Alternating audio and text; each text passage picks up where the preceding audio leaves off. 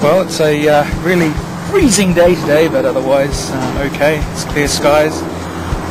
Getting into winter, a little bit of a breeze, but not too much of a breeze. Water's pretty much, or maybe not dead calm, but... Okay, we had a bit of a false start. Peter didn't have any credits on his phone, but his phone is now juiced up. Peter, why do you need credits on the phone? I need credits on the phone because I use my phone to connect to Vodafone, and from Vodafone I connect using GPRS to my server at home, and my server at home is where we transfer the data. So my boat sends data to home, and the machine here, the computer here, the control computer, that connects to home as well, and that gives commands to the boat and receives data about where the boat is and so on, which allows us to track it.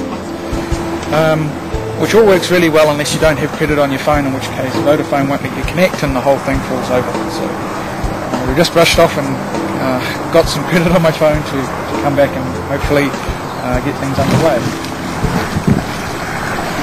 My boat is now 100% functional, with the GPS and GPRS and the fidget controller all working fine.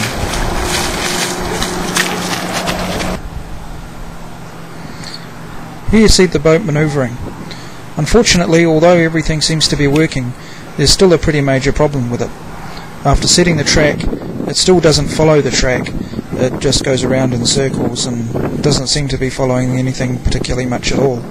I think this is essentially because the GPS isn't getting a fine enough track.